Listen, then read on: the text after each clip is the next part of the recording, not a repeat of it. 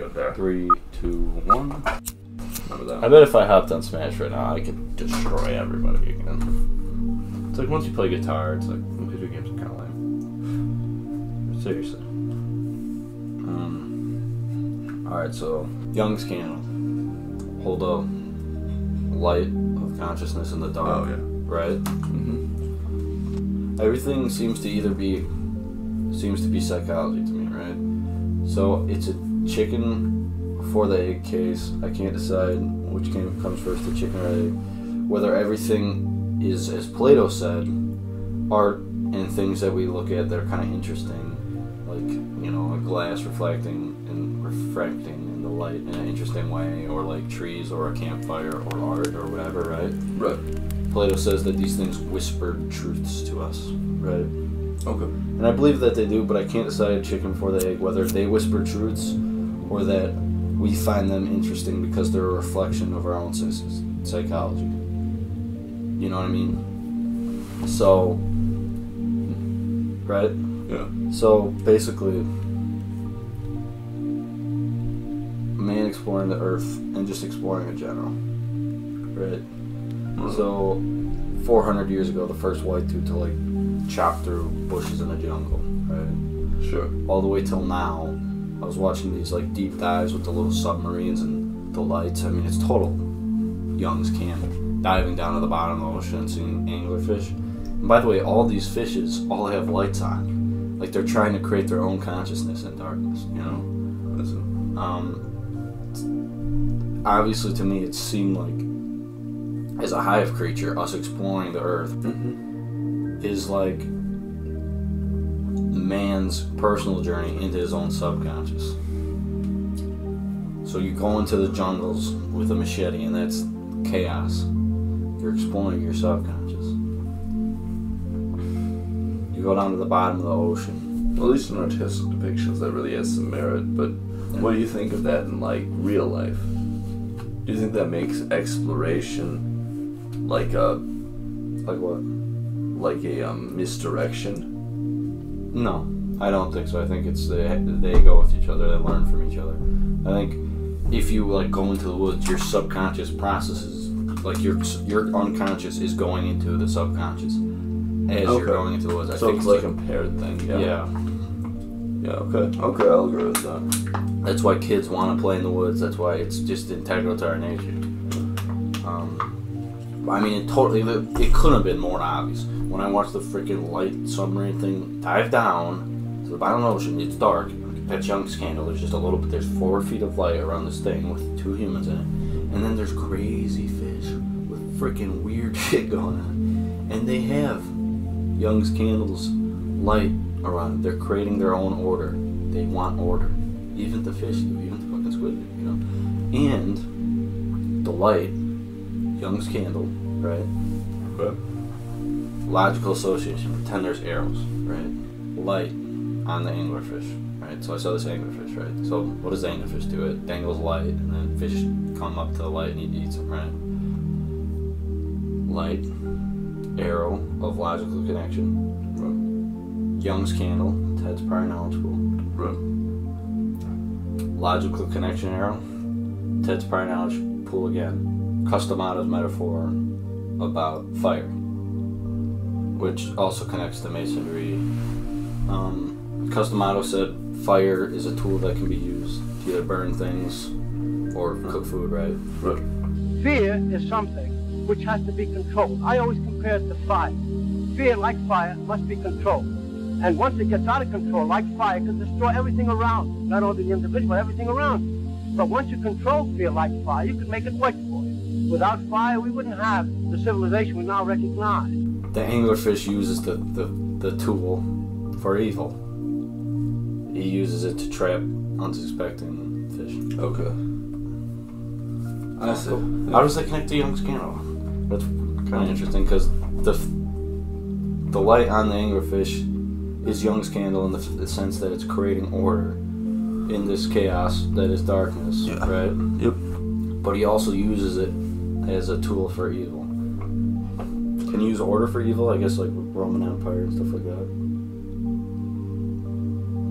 I think Even, you know. Germany. I think you don't want to try too hard to force imagery or metaphors into concrete knowledge. If it comes, it comes. But like, I'm not trying that hard. It's sort of analogous to forcing, to trying to squeeze the meaning out of art. I think I am. When you can't always find it right away. I think I'm not. I think that came pretty quickly out of what I saw. I think that was whispered to me pretty fast. Right. And I'm just trying to crystallize it something. But it's definitely interesting. I never thought about comparing Young's Candle with a good... Because you could use it for good or evil. It's essentially order. And order can be used for good or evil, right? Kind of. Germany was not used for good. It's not essentially order, though, in that sense. It's not the same as Germany. Young's Candle represents... Jung's candle represents what of a person becomes order. Like, so like, if you think of like all the possible neurons that can, that can interact as being chaotic, then your conscious is the ordered part of your personality. So it's only order in that sense. The candle represents the conscious mind. It represents that of knowledge, which has been secured into a logical framework. So I wouldn't say it just represents order. The candle is not Germany. The candle isn't Rome, and the candle isn't a building. The candle is a person. Does that make sense?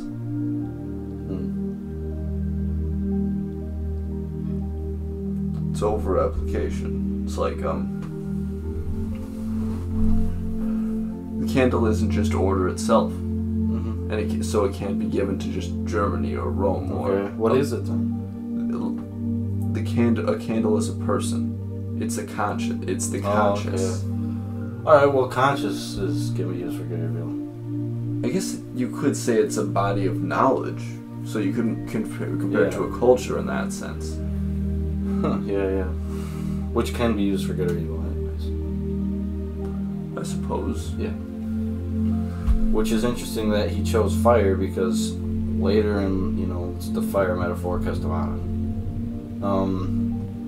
But I think you have to really think carefully about these metaphors. Yeah. Because think about the way the anglerfish uses light. See, the fish thinks the light means shallow waters, because basic creatures use light to give a sense of direction. Because, light was surface. So I think if you're going to lay out that metaphor, you have to be really careful about how you do it. You have to say like, okay, so then what's the light that's being searched for that is a full plane then? If the light's being used for evil to lure things, well then what's the light that's being searched for in Jung's candle metaphor? What is the fish looking for? Yes. Safety. Okay, so you want to compare the light produced by this anglerfish to the light produced by Jung's candle. So, first question, what is the fish in Jung's candle? If we draw that metaphor back. A person. There's only one person physical in Jung's body. candle. What do you mean? In Jung's candle metaphor, there's only one person, the person holding the candle. Yeah, it's the person holding the candle. Well, the anglerfish is the person holding the candle. Yeah. So, what's the anglerfish luring? Another person. That doesn't exist in Jung's candle, you're saying? Yeah, you gotta really lay out. Can it, though? Can it exist in Jung's candle? Well, if it can, then, then you can use it. But, you have to really So it's sort of, it could be like this. Let's say there's many people in Jung's candle. The stupid can be tricked by the smart. Someone who has a candle of consciousness and knowledge, he can kind of lure in and trick those who are sort of silly and just looking, know, for leadership and guidance. I think you're kind of begging the question here, though. What? Like, you're like, you have something you want to imprint onto this metaphor. And you're allowing that to let you choose how you view the metaphor. You think it just doesn't work? So you're putting the cart before the horse, essentially. It's like,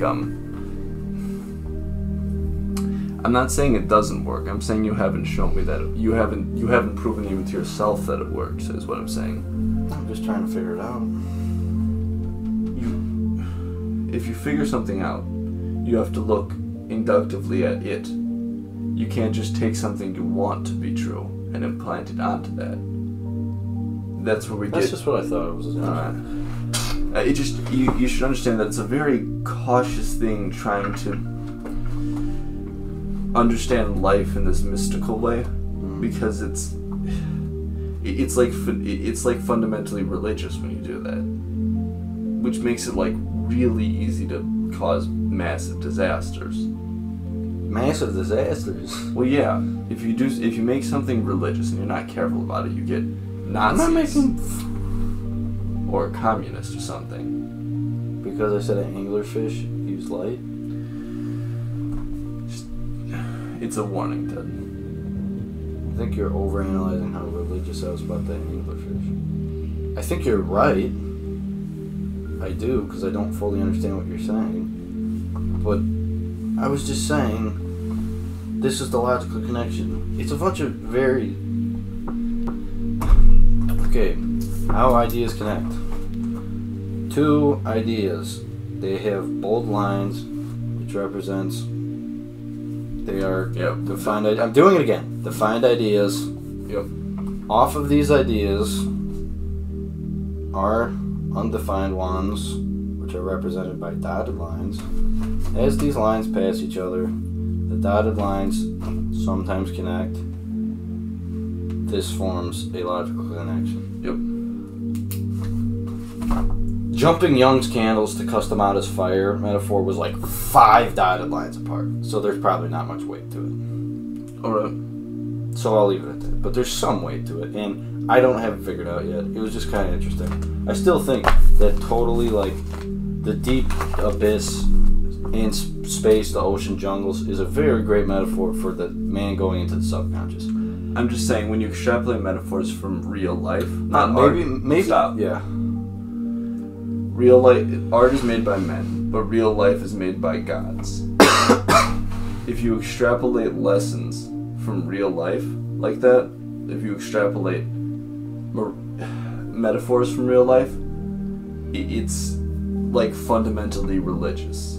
You should be aware of this, is what I'm saying. If you look in art and you find a metaphor from that, that's just finding a metaphor. Mm-hmm. But if you do that in real life, it's a religious statement. Because Earth was created by God? Yeah. So you have to be really careful with what you say? Yeah. Okay. Well, I'll say this. I'll say I definitely think that actually makes sense, because if I had to guess, God would make Earth a reflection of our consciousness, if I had to guess. And I think he did, because as we explore... Or at least run parallel to it, yeah. Yeah, and it makes sense, because you're going into the subconscious, you know. Imagine swimming around the ocean, and it's getting deeper and deeper, and you only have the little light in your little tiny little ship.